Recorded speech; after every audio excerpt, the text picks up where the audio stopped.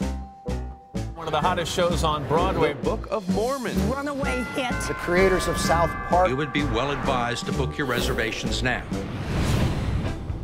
A huge smash success. Spreading across the country. And now the Book of Mormon has opened in London's West End. My love for musicals came from Rodgers and Hammerstein and watching all the classics on VHS or at the local, community theater. When Trey and I and Bobby started talking about Mormons, that aesthetic and that kind of the choice that the church makes to make that kind of their public image seems to just fit with musical theater. The Guardian says, in reality, there are very few things you actually have to do before you die. They include call your mom more often, recycle, see the Book of Mormon. I wanted something happy and optimistic. Let's try and make a really cool traditional musical first. It's not just cheesy singing and characters breaking into song. It's about a positive, uplifting experience. And I hope that the audience is, feeling entertained.